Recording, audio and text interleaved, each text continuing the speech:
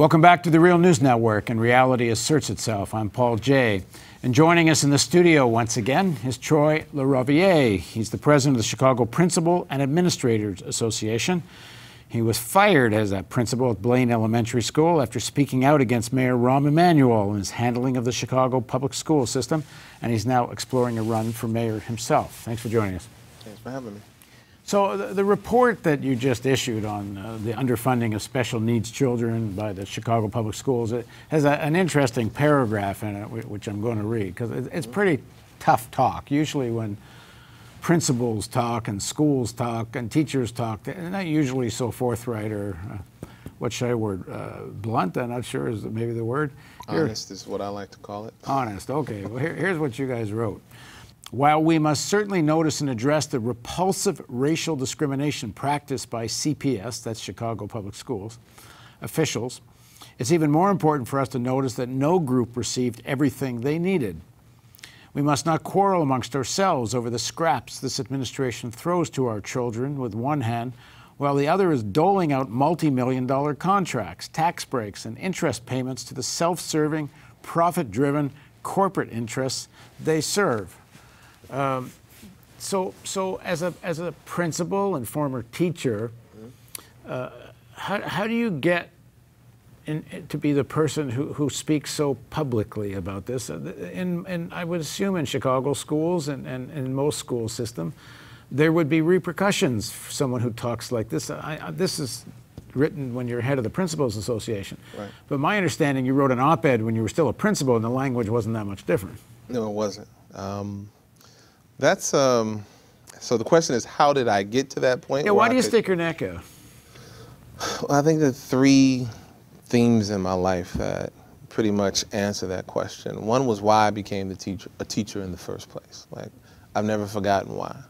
Another has to do with my mother and how I ended up being a principal in the first place. And the last one are the experiences I had under Rahm Emanuel as a principal that eventually led me to speak out. And so in terms of the first piece, you know, I almost didn't go to college when I got out of high school. I thought that wasn't a thing for me, that I would fail out. And I had a girlfriend who forced me to fill out. I'd actually joined the Navy. And when I got out of the Navy, I had a girlfriend who forced me to fill out an application. I got into the University of Illinois. And once I got in, I was even more petrified that I would fail. And she gave me a book, The Autobiography of Malcolm X, and it changed my life. There were two things about it. One, Barack Obama talks about in Dreams from My Father, when he says that that was the book that got him as well, that there was something about the way he kept transforming himself and throwing away things that were not necessarily of service to his desire to serve humanity. You know, he believed some good things and some pretty messed up things at some points in his life. And he kept throwing away those things that did not serve him well in becoming a better human being. But the thing that got me even more was sort of his intellectual rise. Like, he's in prison and he can barely write a letter. And he begins to go through this process of academic and intellectual transformation by reading through the prison library, joining the prison debate team. And that spoke to me. And so I remember I was motivated after reading that. I eventually went to the University of Illinois. I got straight A's my first, second, and third semesters. And it was at that third semester, I'm looking at this grade report, and I'm thinking, I almost didn't come here. I have straight A's at the University of Illinois, and I almost didn't come here. What was it about my life in Chicago, on the South Side, in Bronzeville, in Chatham, in Washington Park, and Inglewood, that led me to have such a low assessment of my academic and intellectual abilities? What was it about my life in Chicago public schools that led to that? And so I decided I was going to become a teacher, because my thought was, there are kids out there like me who have the same low self-assessment, and that anyone who came through my classroom was not going to leave my classroom and not understand their potential the way I didn't understand mine. And so I never lost that, number one. This is why I'm in education, to help kids realize their potential. And there were things going on when I was a principal that were taken away from my ability and the ability of my teachers and the ability of principals across the district to ensure that kids could realize their potential. You said Barack Obama also read the Malcolm X book. Right. And so two men read the Malcolm X book, but Barack Obama is the one that has Rahm Emanuel as his chief of staff. You know, he kind of goes down a direction which is mostly, I would say, about his own career. You go down a direction where you not only become a teacher, but then you become so outspoken that you actually jeopardize your own career. It's not the Malcolm X piece that is the center of that. It's this commitment to ensuring kids can realize their potential. That's the difference. And always being focused on that goal, never losing sight of that goal, never getting jaded, never letting politics get in the way and making me forget why I got into this in the first place. But even that's something, like your goal isn't, I'm going to become this, I'm going to get that. Perhaps there's some of that, but your primary goal you're espousing is the issue of education in kids. Where does that get rooted in you? Because generally speaking, the whole culture is about, you know, what I'm going to do for myself. Well, the primary goal, it's not even education in kids. Education in kids is one manifestation of the goal of ensuring that people get to realize their God-given potential. Whether you are a 2-year-old, a 20-year-old, or a 60-year-old, you should have what it takes. You should be able to get what you need from the society to realize the potential you were given, that you had at birth.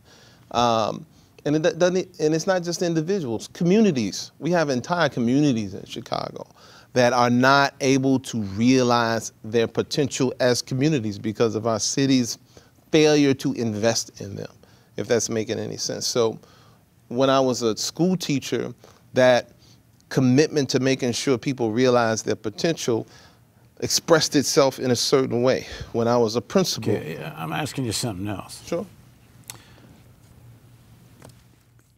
With your abilities, both as a teacher, as a public speaker, there would have been a place for you in the Democratic Party machine. Instead, you're taking on that machine. When you take on Rahm Emanuel, you're taking on the Democratic Party machine, not just in Chicago, but even further abroad. And in fact, during the primary in the presidential election, you come out for Bernie Sanders, which is not an easy ticket into the Democratic Party machine. Quite the contrary. That's not my goal. That's not my goal. My goal is to make sure that people realize their potential. So I think I'm answering the question.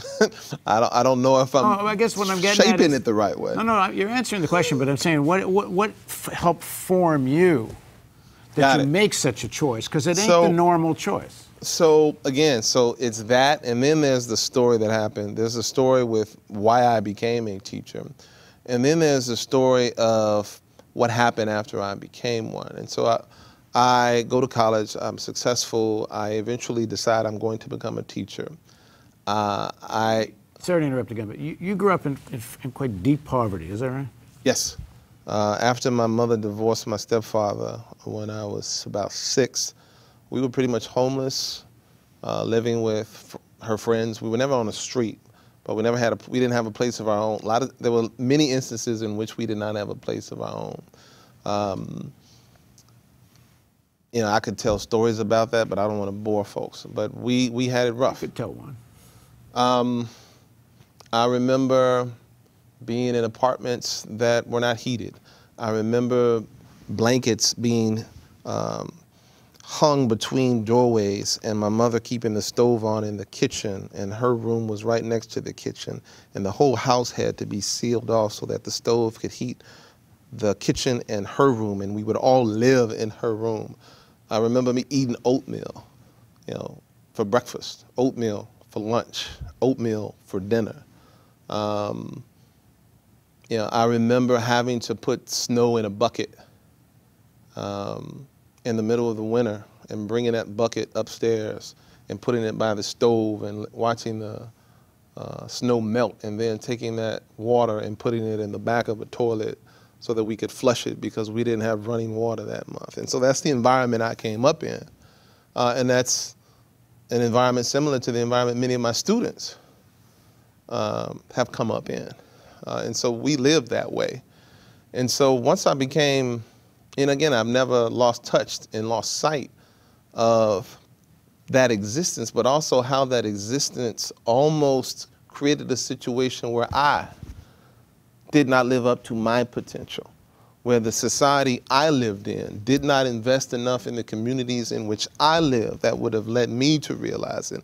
You know, if it weren't for that girlfriend who really pushed me, you know, I would have never gone to college and become what I became. You know, I just happened to be lucky in terms of the relationship that I built with a young African-American woman, Margaret Brooks, whose father and mother had her going to college from the moment she was conceived, right? And I was lucky enough to be in that relationship, and so she directed that same kind of energy toward me, and I did eventually marry her, by the way. I was going to ask. People usually do. And so I become a teacher. I'm successful as a teacher. I become an assistant principal. I'm successful as an assistant principal. We took over a school in North Lawndale, the west side of Chicago, mostly African-American school, and we tripled the number of students, the percentage of students meeting standards at that school. And then right after that, I decided it was time to become a principal. Before that, every school I'd ever been at was majority Black or majority Latino and majority poverty, because that's where I wanted to be. But I got a call from this school, Blaine, and it was nothing like the schools I had been in before. It was nothing like the schools that I got into teaching to be at. But around that time, my mother got sick. And I had a really deep moment with her in the hospital the night she died. And right after that, I get the call from Blaine. And I'm driving into this interview, and I realized something, because I'm doubting. I'm going into this interview thinking, why am I even, this isn't why I got into education. Why am I even doing this? And as I'm driving into the interview, I passed Thorick Hospital, which is the last place I saw my mom alive. And I look forward, and I know I'm going to be the principal at Blaine. I know that I'm supposed to be at this school for a reason now. I don't know what the reason is, but I know I'm supposed to be at this school because of what I realized. And so I go in, it's an all-white local school council. In Chicago, you have local school councils, and they decide who the principal's going to be. And they take me through the interview process, and we get to the end of it. And at the end of it, there's this thing called the community forum, where everyone's out, and the last two candidates are kind of like in this pseudo debate. And then the local school council goes into closed session and comes out and tells the audience who the principal's going to be. And so they go into closed session. They come out and they do a public vote. It's 7 of them.